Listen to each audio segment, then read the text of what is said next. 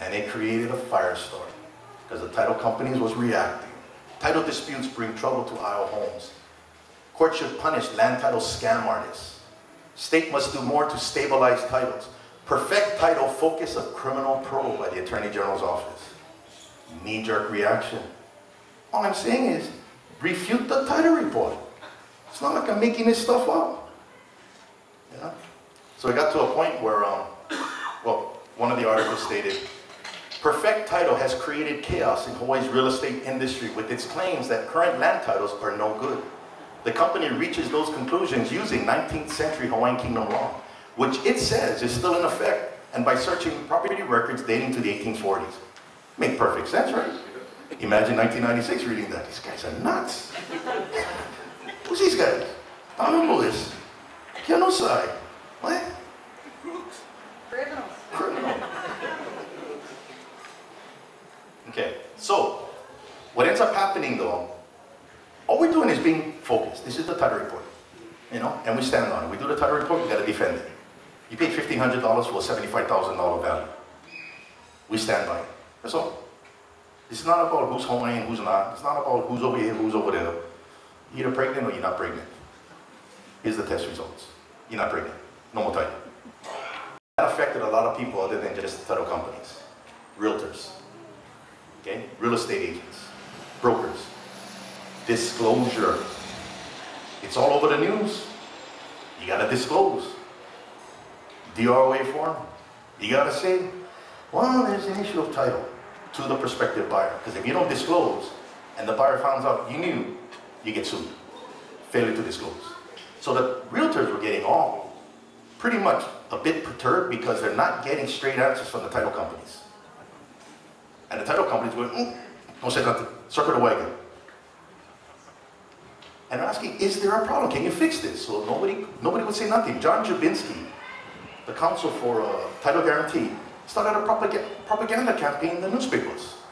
I remember he had Barbara Marshall come to our office. Remember Barbara Marshall, Action Line, Channel 2 News? She comes into my office after visiting John Jabinski on the corner of Queen and Richards. We were on the corner of Merchant and Richards. She comes all jazzed, ready to go, you know, interview with me, scam artist. She tells me on camera, are you telling these people don't pay their mortgages? Of course not. You don't pay a mortgage, you pay a promissory note. A mortgage is collateral. So I brought out the dictionary. I said, here, look, this is what a mortgage is. She looked at me, she was stuck. And you see the cameraman laughing, because I'm watching the cameraman. And you know what? She don't put that on the news. She comes on and says, I'm a crook. Yeah. What's his name? Joe Moore? He started calling me a charlatan. I'm going, wow, charlatan. What the hell is a charlatan? Oh, that means a crook. Freaking guy.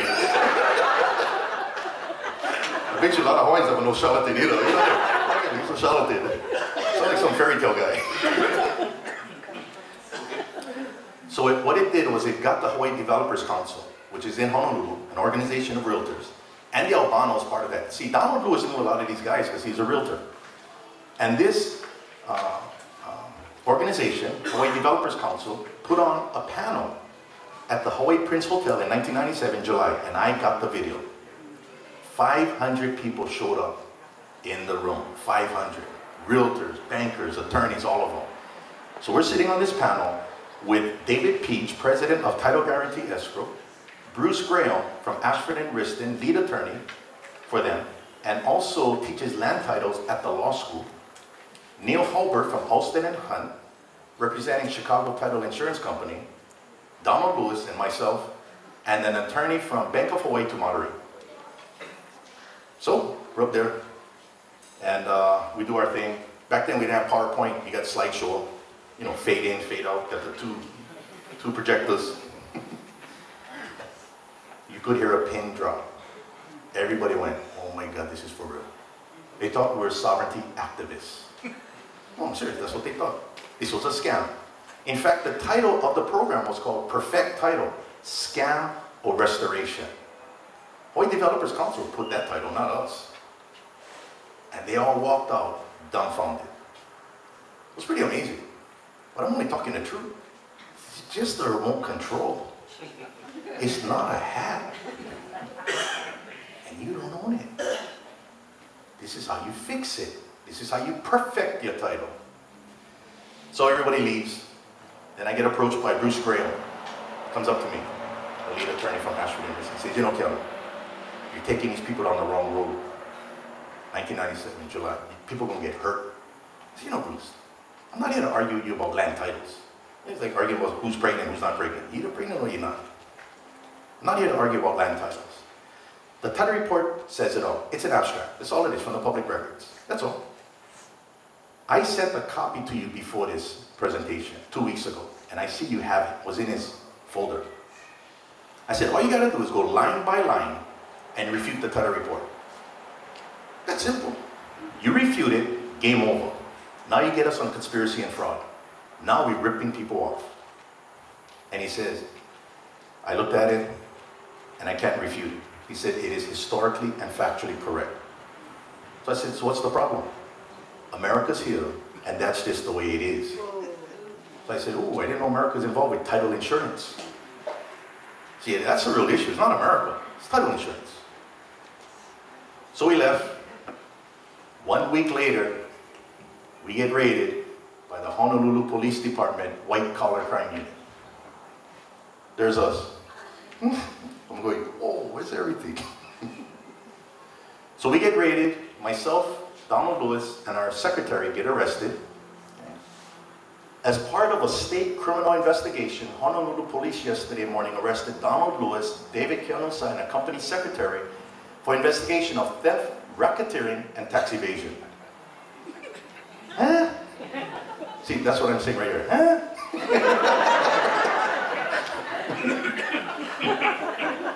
Racketeering. That's strong arming. That's Al Capone stuff. You know what racketeering is, yeah, collecting taxes protect you. Yeah, it's protection money. How you got that from title?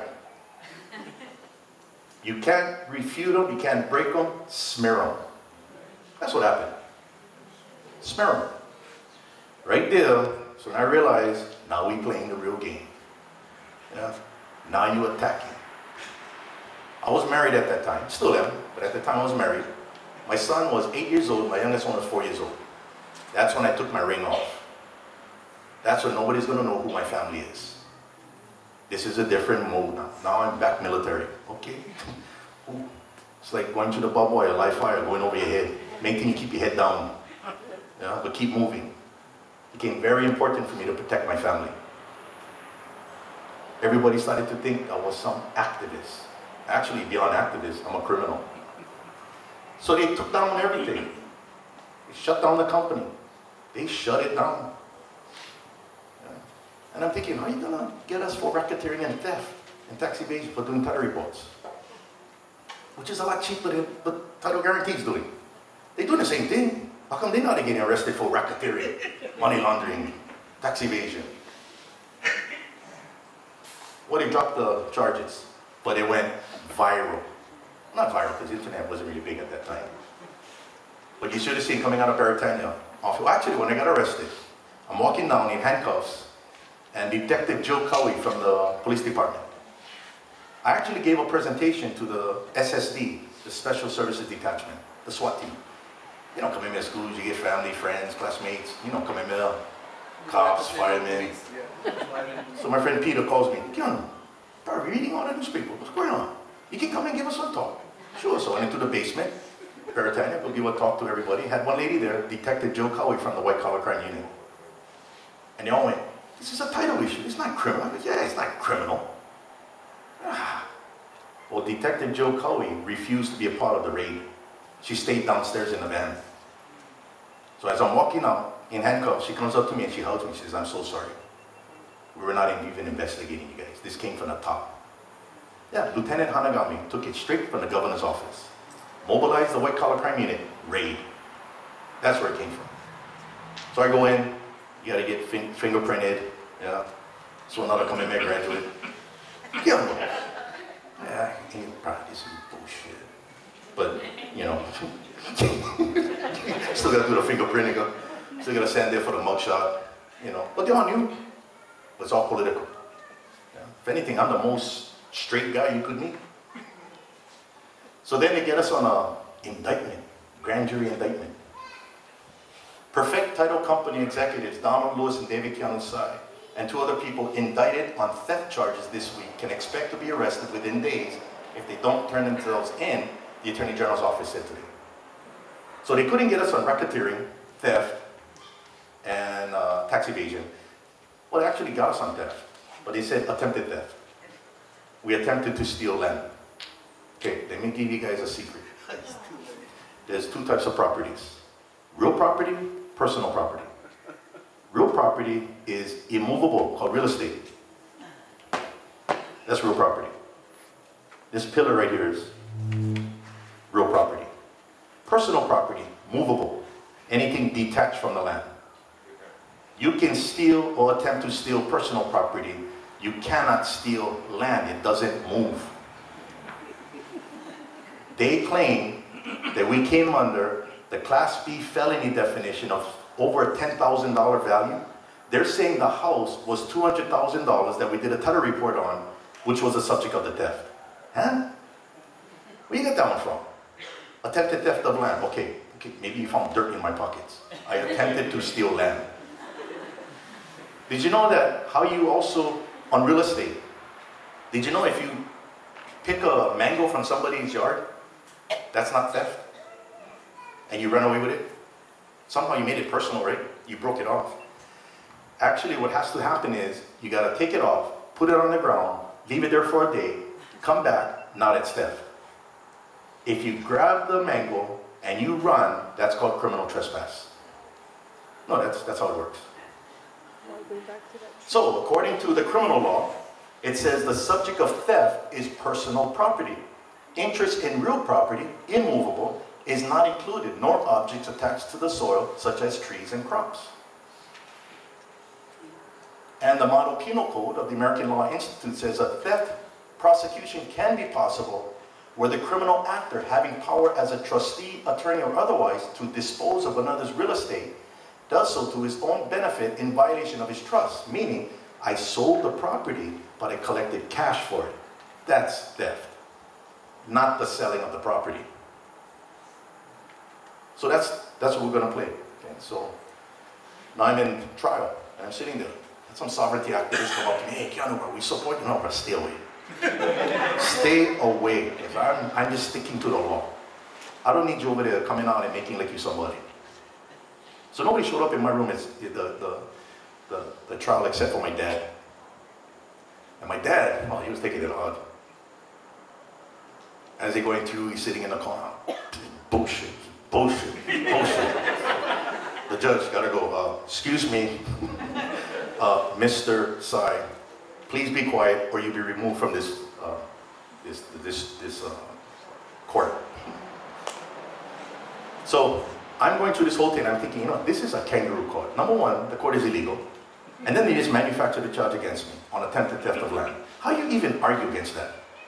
When Bruce Graham said he cannot refute the title reports, you just sit there going, oh man. But then the reality sunk in, I might go jail. Okay, well, I'm gonna go call my friend. Darrowing, prison guard, Hawaii. Brother might be coming, take care of me. He's another coming back red. But this is my reality, this is the walk I gotta walk.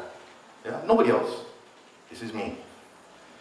So Donald got acquitted, I got convicted along with our clients. And it says here, the verdict culminates the state's investigation into the now defunct company, which stirred widespread anxiety in real estate industry when it challenged property titles based on the laws of the Hawaiian Kingdom before the 1893 overthrow of Queen Lili'uokalani. Again, that makes perfect sense, except for the fact of conviction by a court that doesn't exist on a fabricated charge that never existed either. And what they're trying to do is intimidate. Yeah, that was the purpose, intimidate. But see, I don't get intimidated easy. You know, to me, I take that as reframe it, because the more you attack, that means the more I'm a threat. You don't attack something, yeah, that's frivolous. You attack something that you're scared of. And that's what it showed me. So it showed me they respected what I do, to the point where they wanted to take me down. So that kind of gets you, oh yeah, let's see, we gotta make sure we stay up. So basically what came out of that was, according to Title 18, United States Federal Code, that also applies outside of U.S. territory where territory is occupied. It defines a war crime as willfully depriving a protected person the rights of a fair and regular trial. That's definitely what happened to me. And you know all the records, all the pleadings? Because you know all of that is now evidence of unfair trial. You see the arrogance? That's like Lili Okalani and Sanford cross out the name, not even use it against that guy. Now I'm using everything in this court. Who's the deputy prosecutor? Who's this guy, Dwight Nanamoto? Deputy Attorney General. Who's a judge? Sandra Sims. Who's involved? You know, I got them all in record now. So now I can go after them later, but my job is to make sure we end the problem. But you gotta stay focused. So if you're looking at anybody who should be angry, you're looking at them, but I'm not angry. Because you gotta be focused to fix the problem. Yeah, this is just a microcosm of the problem. And also, responsibility of an individual for infractions of international law is not open to question. In dealing with property located outside his own state, he must be expected to ascertain and keep within the applicable law. Ignorance thereof will not excuse guilt, but may mitigate punishment. That's from the report of war criminals tribunal. That's why I'm saying, people, watch what you do. Don't get caught up in the gang mentality, because it's going to end and it's going to be filmed. There's going to be documents. The best thing is make like you never know. Yeah?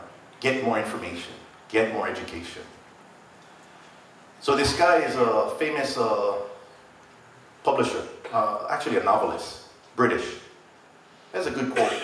When a well-packaged web of lies has been sold gradually to the masses over generations, the truth will seem utterly preposterous and its speaker a raving lunatic. Welcome to lunacy. Because everybody's starting to learn it. Yeah? And that's what's going on. So there are people who are moving on these issues in a very, very responsible way. Whether through education, whether through business, whether through the courts, whether as an attorney, all these things come into play. Okay? And the perfect title, that whole thing, never changed. Same information. Now it's called Laulima Title Search and Claims. Same thing.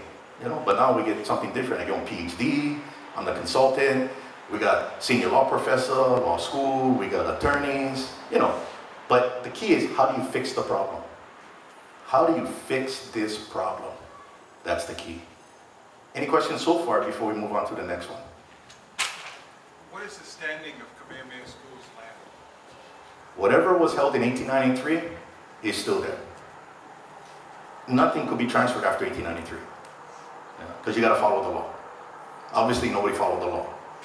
But you also have to take it into consideration that the laws were not followed, but how do you now make something legal when it came out of something of a legal process that the person believed? You see what I'm saying? And there's a way to fix that. So as long as the acquisition or the acquiring of title did not derive from a rebellion, yeah, or collaborating against the Hawaiian Kingdom and law, then I would say the title can be recognized as being valid. Yeah? All you got to do is fix the notary. Fix the notary and fix the registrar.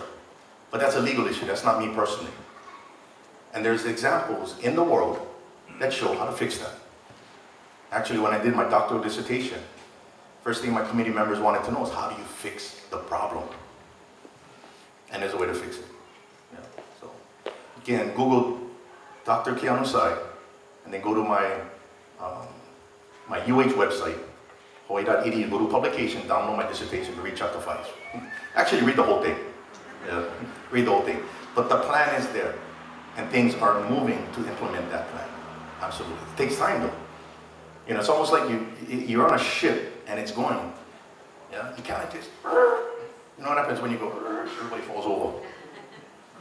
Yeah, you gotta slowly turn it. Yeah, that's the key. Because what I don't want to do is to disrupt our economy, even though it's all blown up already.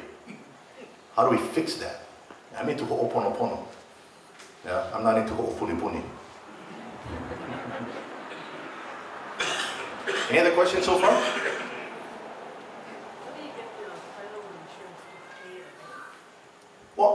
actually the title companies, the title insurance companies, well, actually the banks do not want to file the title insurance claim. Because if the bank files a title insurance claim, they're admitting all their mortgages are invalid. But that's not your problem, that's their problem. So now they're attacking people and they're going to be held accountable. And they've been doing that for a while. That's why education is key, even for the criminals. So you don't continue to keep committing the same crime over and over. Because then you can't claim ignorance. Now it's intent. And now you got victims. And a perfect victim, you're looking at them. Is it not true that Eric Holder, the Attorney General of America, has resigned? That's what I read, yeah, he resigned. Yeah. Who's taking his job? Who's doing his job? I have no idea, that's an American problem.